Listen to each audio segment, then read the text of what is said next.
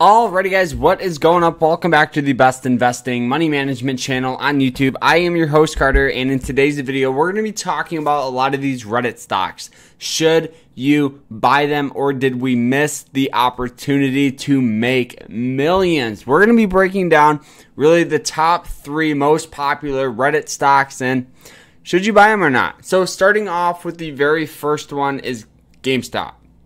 So GameStop, you guys can see this thing is volatile. You know, this thing goes up and down at rapid rates. Really went from 20 bucks all the way up to 500, sold off down to 40, back up to almost 400, back down to 150, up to 350, back down to 200. Okay, so GameStop, when they did this, they did actually sell millions upon millions of their shares to pay off a lot of their long-term debt, which, you know, bravo to them, because that was a very smart move that GameStop did, because realistically, when do you think GameStop's going to be hitting $500 again? Most likely not anytime soon. GameStop, you know, the fundamentals of the company, they've actually been slowing down on the revenue side for literally years. They were closing thousands of stores across the United States. And honestly, it was looking like a foreclosure. You guys can see this thing. If you look, it was trading for about, it's very hard to see just because of this, but it was about $12 coming down to about $2.57. So it is a massive downward trend in the stock price, which is kind of expected. The reason why is because GameStop really didn't focus on e-commerce. Now they are. That's why we've seen a lot of buying pressures, because they've changed a lot of their board members. They paid off a lot of debt.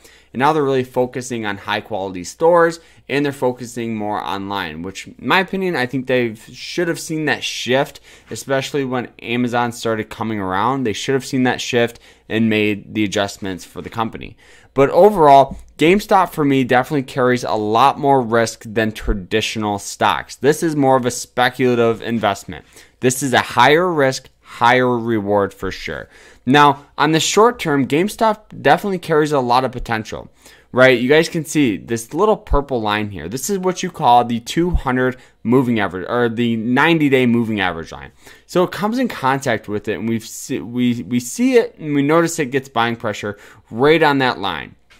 Comes in contact with it again, we get buying pressure on that line. Comes back up, falls back down, and recently we didn't get a break above it, so I think we'll probably see some short-term buying pressure. Now, this move could definitely be from about 200 to probably 230, but I wouldn't be surprised if this absolutely just continues to sell off and we get a breakdown to about 170 to 165.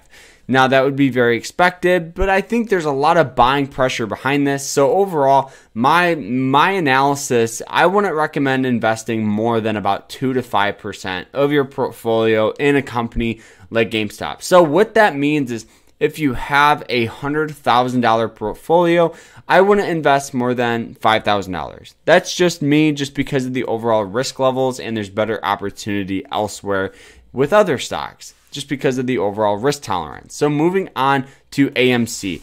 AMC is by far probably the worst one on this. The reason why is because if you look at the overall increase in competition that movie theater faces. In 2020, we realized we don't have to go out to movies to actually watch new movies, right? We've really seen companies like Disney Plus, Hulu, HBO that really put movies out there. You pay $20 for them. You can pause it whenever you want. You can eat as much popcorn as you want, and you don't have to sit with other people and all of that other stuff.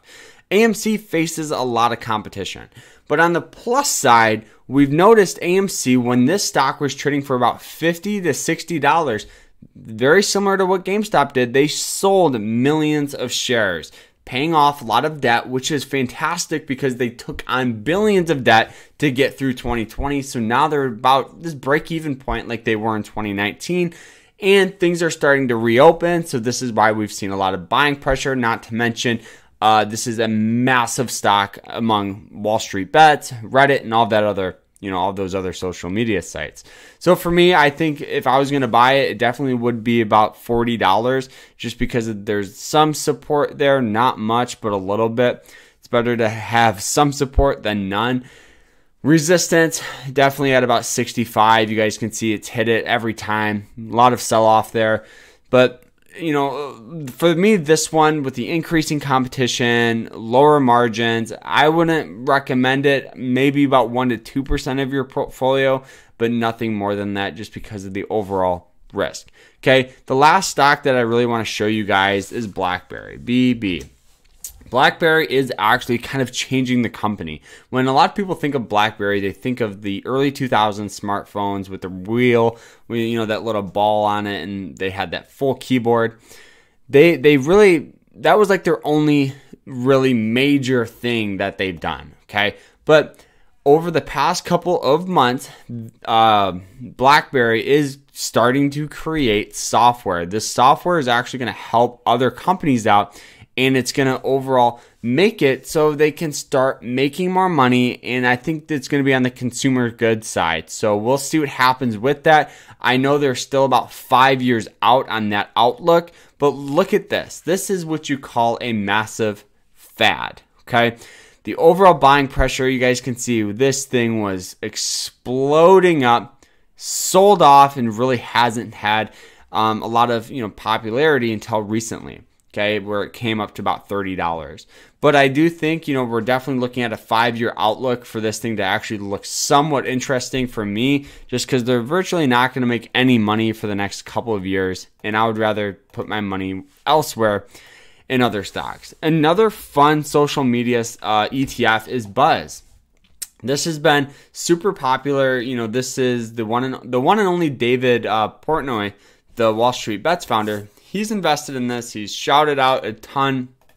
But overall, this really tracks the really most popular social media stocks. And it puts them into this ETF. And you can buy them and all that other stuff. But overall, this is what I would rather see you guys invest in. It's not as volatile. It's more fun. It's more speculative. But you're still, you're still diversified across 75 of the most popular stocks. And a lot of the most popular stocks are blue chip stocks. Amazon, Apple, Microsoft, all of those are still going to be in this because they're still heavily talked about.